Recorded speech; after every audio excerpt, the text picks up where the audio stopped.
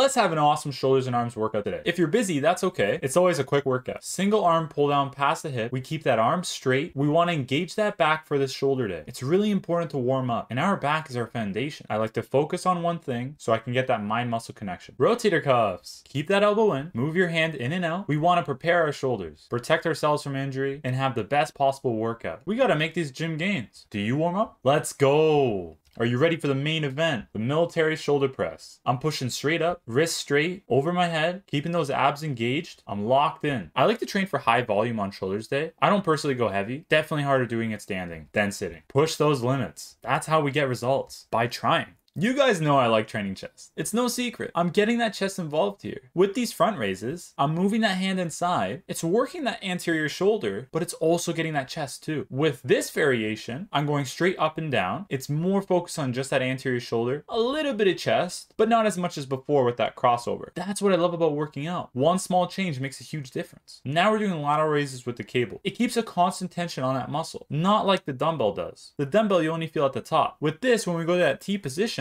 I feel it the whole time. We got to keep moving here. We got rear delts, still a part of that shoulder, that posterior shoulder. These are called face pulls, an upper back exercise. I'm pulling back, taking my time, nice and slow tempo. This is how we build muscle. Switch up that routine. We got dreams to chase. Okay, single arm bicep curl. You guys probably think this guy loves cable exercises. I really do, because it always keeps attention on that muscle. I'm curling up to my shoulder and I'm not rushing the reps. Try dumbbell bicep curls after this. You'll really feel it. Those arms will grow. Tricep pushdowns. My head is moving like a chicken, moving back and forth. But besides that, you're pushing all the way down, getting that full range of motion. Don't overthink it. Try your best. Please subscribe, comment what you liked, and drop a like.